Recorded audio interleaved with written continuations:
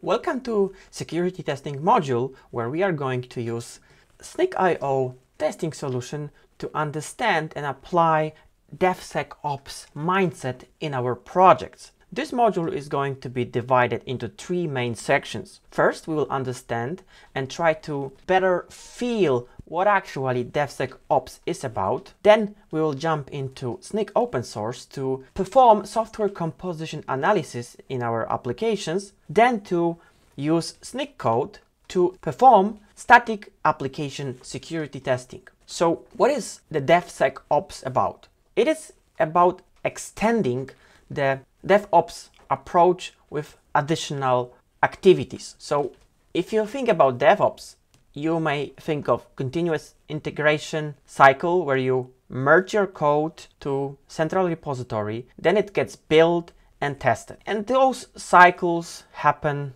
every time there is a new change by a developer implementing some features or bug fixing. The next steps, depending on if we are doing continuous delivery or continuous deployment, might be deploying to some staging, and in case of continuous delivery, we may have some additional manual verification and deploy to production.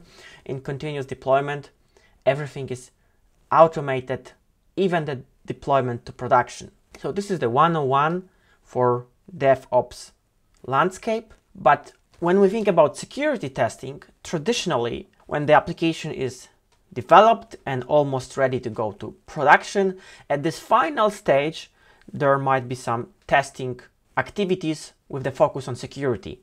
It may be some penetration testing, it may be some other way of assuring that the application is safe in terms of the security. What DevSecOps is trying to facilitate is so-called shift left mindset. Instead of running security tests at the very end, very right side of this process, we are trying to move security testing left side, closer to the development cycle by developers themselves. What it actually means, this gives us faster delivery, because if we discover security issue far away from the development, it will require a lot of effort to mitigate those issues. Naturally, it reduces costs of development and provides security as a feature. So how technically this can be implemented in our projects? Also, if you think about shift left, we are not only focusing on this CI/CD cycle on some central machine, but also your local dev environment can be security as a feature enabled with different tools. And in this presentation, in this module, we are going to learn how to use SNCC platform to facilitate security testing on the local development environment as well as CI/CD environments. Not only that, but also we can test our dependencies via Git repository integration to know what usually open source dependencies are used in our project. So there are different touch points that our DevSecOps activities can be implemented in.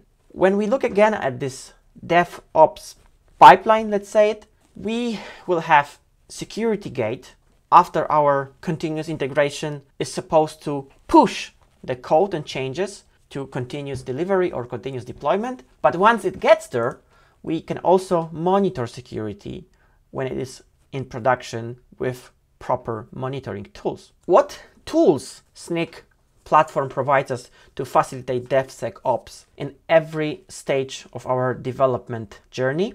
On your local machine, you can use tools like SNCC open source, SNCC code. The same can be integrated into Git repositories based on or implemented on GitHub, GitLab, Bitbucket to execute those checks on that level. Then you may have SNCC open source, SNCC code, SNCC container, SNCC IAC, and on production you may also use SNCC cloud, SNCC container, SNCC IAC, which is infrastructure as code. In modern development, this is very often utilized to use code to manage your infrastructure during development. Let's start with software supply chain security. Every application can be decomposed in some pieces or some categories of code that contributes to the entire system. Not all applications are utilizing infrastructure as code or